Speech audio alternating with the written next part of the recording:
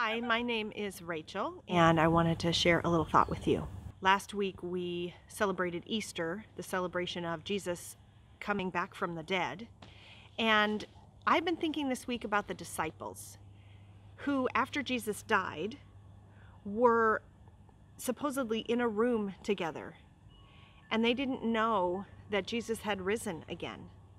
And it was probably a sad time. Their leader, their friend, died. And their leader was planning in their minds for great and amazing things. So it was very, very sad. There are probably a lot of things that you guys were expecting to be doing in this time before interruption happened with all of the things with this virus that we're experiencing right now.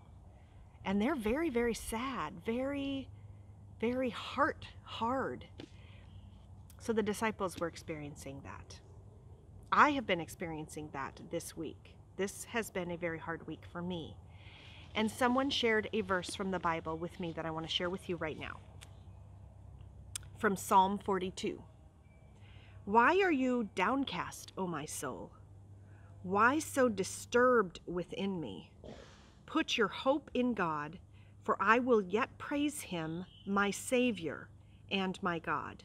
So one of the words in this psalm is downcast. When we're downcast, it's like our heads are hanging down and we're sad and discouraged, like, you know, when you get in trouble or you're upset about something. But then the verse says, put your hope in God. So we're going to sing a song right now. So before we sing the song, I have some motions that I want to teach you guys. We're going to start off the song and we're going to go, oh, why so downcast, oh my soul. And you're going to swoop down your arms for why so downcast, and you're going to lightly tap your chest 3 times. Oh, why so downcast, oh my soul. Then you're going to go, put your hope in God, and you're going to do that 3 times.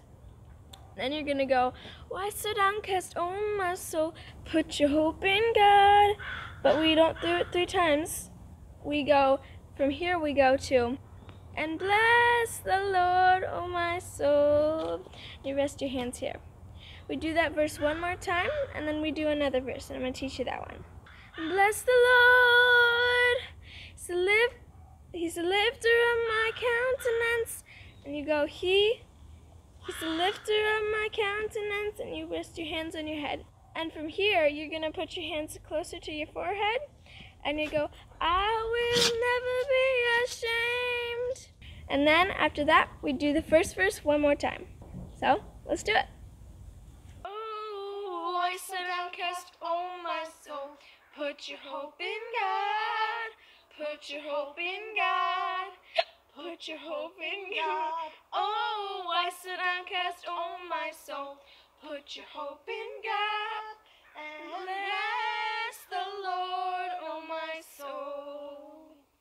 Oh, why so downcast, oh my soul, put your hope in God, put your hope in God, put your hope in God. Oh, why so downcast, oh my soul, put your hope in God, and bless the Lord, oh my soul. Bless the Lord, he's the lifter of my countenance. Bless the Lord, he's the lifter of my head. Bless the Lord, he's the lifter of my countenance. Bless, I will never be ashamed.